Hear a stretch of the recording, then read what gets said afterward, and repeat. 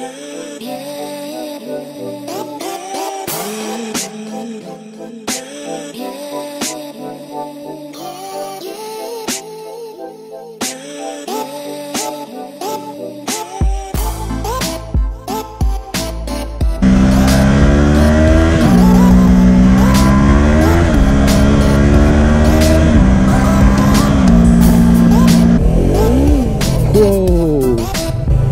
officer.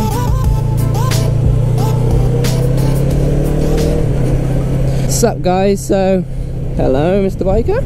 So, so right now I'm going to go pick up the missus. That's why you probably, well, I don't know if you can see, I've got my old helmet on the back because she forgot to bring her new one. But I thought I'd do a little vid. Thought I would explain why I bought the R3 in the end. And it's a really nice day today, actually. Right, it's still cold. It's still winter time.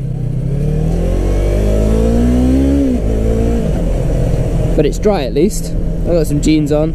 I've got my little knee pad things on. I'm gonna start wearing them. These jeans have got holes in, so I thought I might, you know, it's still bad. Like, what are you doing, fam? Just block half the road and then just go, oh, fuck it, I'll go. Hey, caramba. Yeah, so I got these on just to protect my knees, just in case I did come off. It's not the smartest thing in the world, but it will have to do. So yeah, as I said, I'm picking up the missus, so I thought I'd do a little video talking about why I bought this R3. Because I made that video when I went to Fowler's and said, you know, talking about all the bikes I was thinking about getting. The reason I didn't get a Triumph Street 66675, because they said they would do me one, like it would have to be imported from France with a special engine that does 94 brake horsepower? Yeah, 94 brake horsepower instead of 105 and all this. But it wanted like more than $7 grand for the bike, and I just couldn't afford that. And if I could buy a bike outright, that was what I wanted to do. I didn't really want to go finance, so that's why I didn't really go for the Street Triple. It's a gorgeous bike. Hello. It's a gorgeous bike, don't get me wrong. But like when I passed my full test in the UK in 2 years, I can always get it then, you know. Or I'll get the Daytona 675. So it doesn't really matter to me. I was looking at Ducati Monsters as well. I think it's the 796 and the 821. I don't think you can get to the 821 actually. It's 696 and the 796, something like that. If I'm wrong, I'll put it on screen. But I was looking at those bikes and I thought they were really nice. And I was looking for them on Gumtree and eBay and stuff like that, but I just couldn't find any close enough with a decent price tag on it. If that makes sense, which is a bit sucky. But the bike I was mainly looking at, that was the bike I was gonna get from the start, was the MT-07. But recently they've just been becoming more and more popular, and if you know anything about me, I'm really I like getting a bike that stands out from the crowd, and you know, I don't see a lot of, if that makes sense. And here where I ride in the UK, I've never seen an R3 on the road ever. Which is mad to think about. It's probably just chance, because I think there is a few of them in Bristol, but I've just never seen one. So when I saw this thing, I was like, yeah, I'm gonna go for that. There's a lot of MT-07s. Don't get me wrong, the MT-07 sounds fucking amazing, and I wanted that bike. But now Jake the Garden State's got one, the Geordie Biker's got the Motorcade one. It's fucking awesome, and they sound amazing. Like the MT-07 is just orgasmic to the ears, man. Eargasm, that's the one. I can't remember what it was called. So that's kind of why I went off the MT-07. What else was I looking at? There's an SV650S I was looking at that could get restricted. But in the end, it all came down to this. This had an amazing price tag on it. It was like really cheap. When I went to go get the bike, it had actually a nail in the rear tyre that he didn't even know about. So we said about that, and he was like, oh, I'll knock 100 quid off as well. And I was like, win.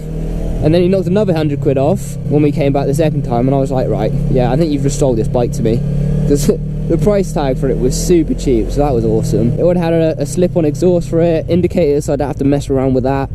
I looked at the insurance and it was cheap, and I really wanted to get into like the sports bike kind of style, so this kind of fitted perfectly, like. And it's kind of a good beginner bike, like hitting into the A2 class, because it doesn't quite make 47 brake horsepower, and it's light, nimble, and I can really kind of chuck it around and have fun with it and get used to being in this A2 category power range, if that makes sense. instead of restricting a bigger bike, it's going to be heavy, and I got to get used to its weight and things like that. So when I pass my bigger test, then I can get used to a weight in the bigger bike. That kind of makes sense to me. It's hard to explain really, but yeah, don't stop it. I'm still here. Hi. Fucking idiot. I see what I mean. Just people just start creeping out. I'm like, I'm still coming around that fucking corner. Damn.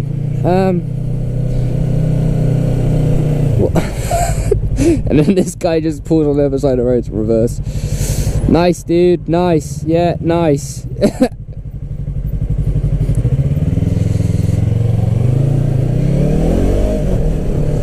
Alright, I'll be with you in a sec. I gotta pick up the missus.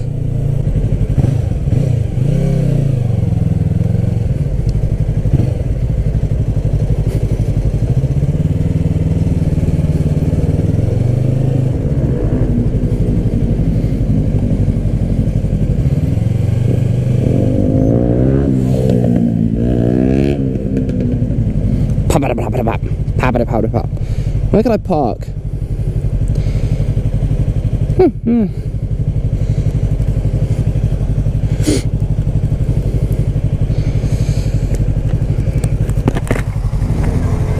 Huh? There's nowhere to park.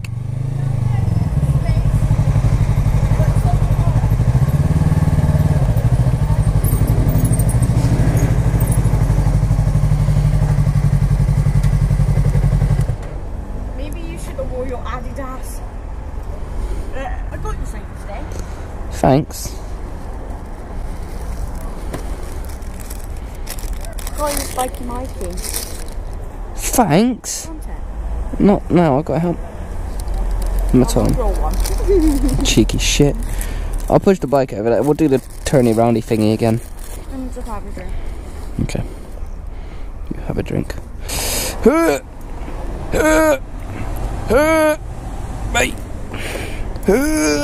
Mate.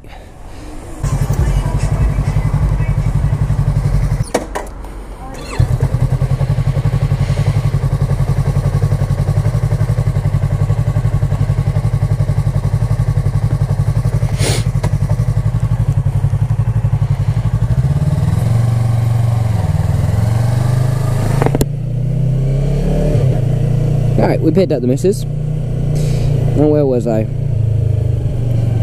Talk about why I bought this thing, wasn't I? Yeah, the price. No, I was making a video. So I said the price tag was good. Had all those extra bits on it and stuff. Insurance was cheap, and yeah, I couldn't really like when I went to the dealers and saw it. It was nice indicator, bro. Not nice. Spot on. It was kind of now you indicate. It was kind of the first bike that stood out to me when I bought my KTM. As soon as I saw the Duke, I was like, yeah, that's the one I want. And this was the first bike that I saw in my A2 class that was like, actually, yeah, this is the one that I like. I like this thing. So that's why I ended up getting this thing instead of the Triumph, the MT-07, the Ducati Monster, that kind of stuff. It was just the most realistic. I want to try and get past this guy, if I'm honest. Hi. Nice nod, Dick Munch. So yeah, there's a few more bits that I need to do to it. Full system, tinted screen, clip-ons, rear sets, all bits and bobs. I'll make a video about that. But yeah, this is the bike that kind of stood out. Cheap to insure, was cheap to buy, just the perfect bike in the end. So that's why I chose this over all the other bikes I could have got. And hopefully you like it. Also, I thought I could use this to kind of reach to the US market of subscribers, because a lot of Americans get these for the starter bikes because they're perfect beginner bikes. And according to my analytics, it's only like 8% of the people that watch me are from America, and 80% is from the UK. Yeah, you just keep walking while it's a green light. Yeah, I'm now gonna go take the missus and she's gonna go on the Grom for a bit and learn how to ride. So I've been teaching her how to do the basics at the moment because she's got her CBT. Well, I still need to book it. But she's gonna do her CBT and then go on my insurance for the Grom. Pigeons!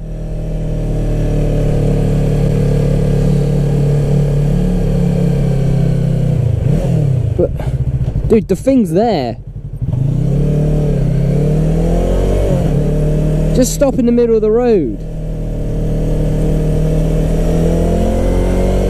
Dumb fuck. Oh, Jesus Christ. Why are you going so slow? Mad Max. Far from mad. Bad, maybe. Bad driver.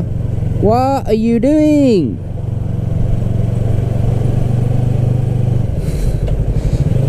Fucking hate when people don't know what they're fucking doing. Oh my days, bruv.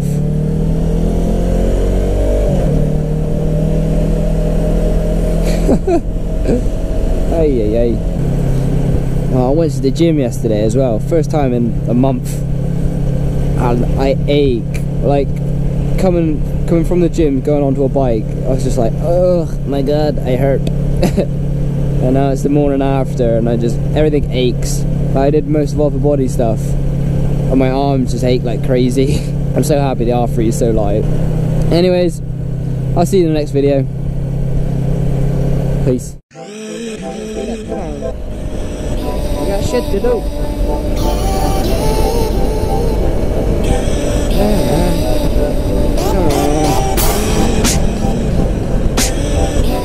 Bruh, why are you braking?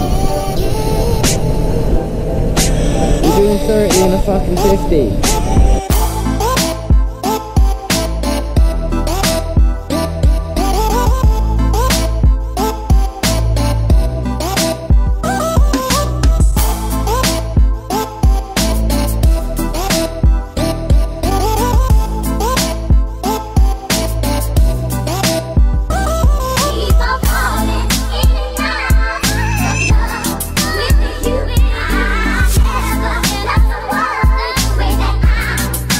You